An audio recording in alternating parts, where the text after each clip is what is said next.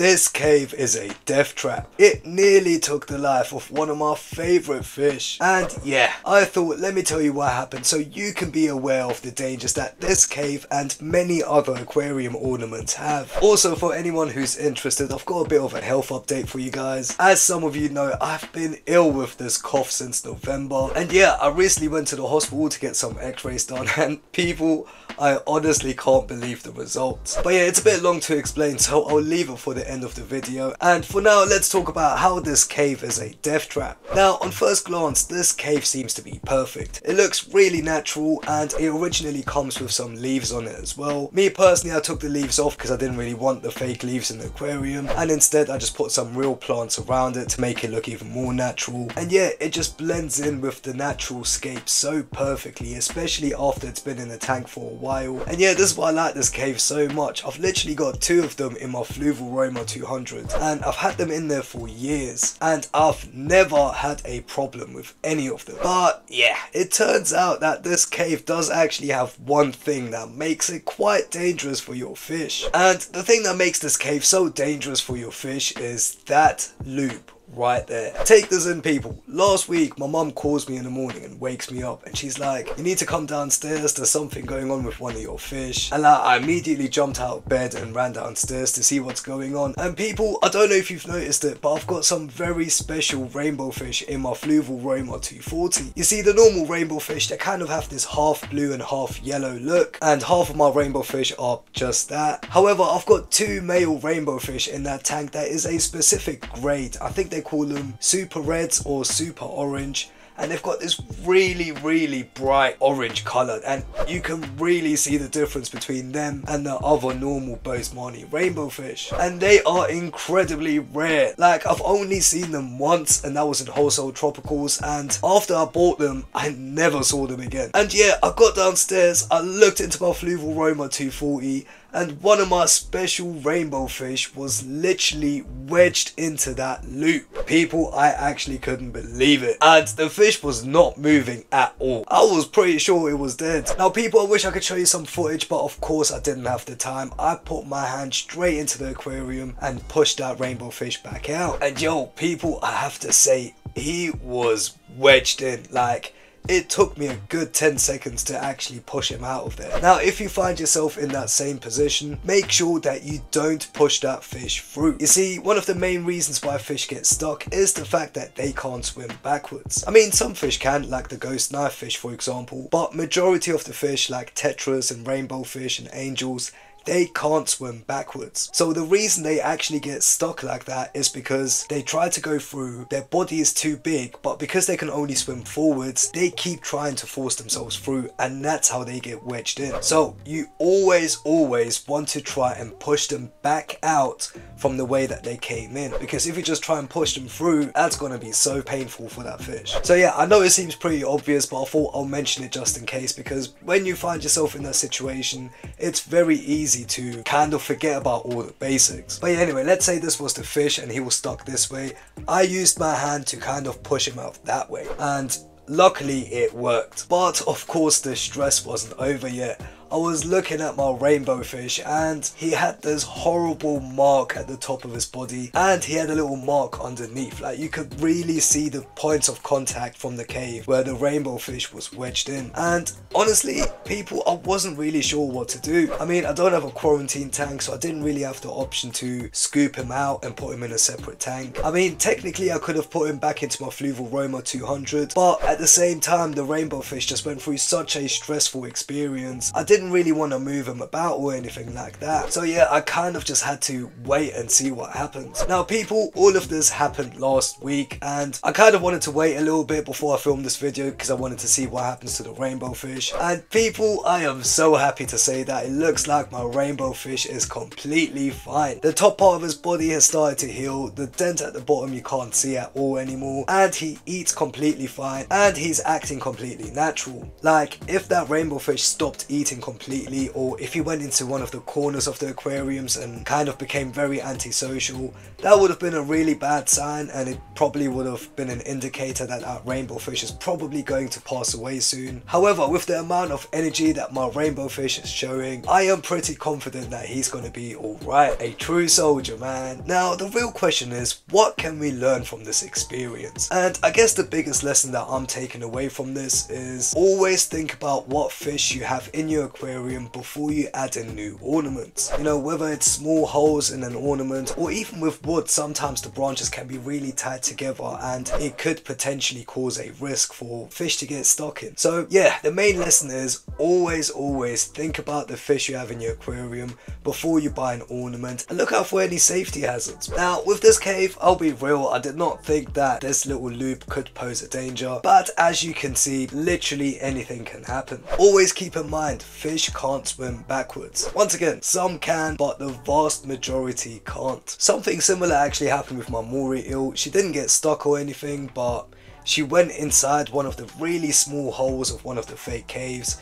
And yeah, even though she didn't get stuck, I just did not want to take that risk, so I just took that cave out. I've actually made a video about it, I'll put it up here somewhere if you want to watch it. But yeah man, always think about the safety hazards, and yeah, just keep in mind, literally anything can happen. Now in regards of keeping the cave in the aquarium, the thing is people, the ghost knifefish has made that cave her home, and she seems very comfortable in that cave. And like I said, I've got this exact cave, 2 of them in my Fluval Roma 200, with fish who are the similar size as those rainbow fish, like my Congo tetras for example.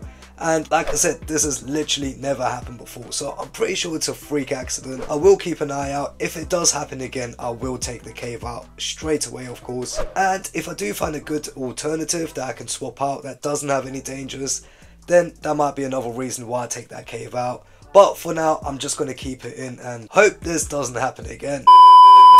Alright, it's the next day people. I just want to take a moment to thank you guys so much for helping me reach 2,000 subscribers. Yo, people, your support honestly means the world to me. I can't believe it, man, especially 1 week before my birthday, which is another thing I forgot to mention. Thank you so much for everyone who wished me a happy birthday. I'll be completely real, I wasn't really looking forward to my birthday this year. I turned 29 and 29 is a bit of a weird year. It's your last year in your 20s, and yeah, there are many things that I wanted to achieve by the age of 30 that I still hadn't. But yo, I have to give a quick shout out to my mum and my brother and my auntie. They made my birthday amazing, man. It was such a cool day. I got some really cool presents. My brother bought me this watch. There you go. My mum got me loads of cool stuff as well. She got me loads of clothes. They are in the wash right now. She got me this thing. It's like you can be a paleontologist now. And she got me these aqua dragons or sea monkeys and stuff. We might even try this out for the channel. And also look, I got these trainers, man.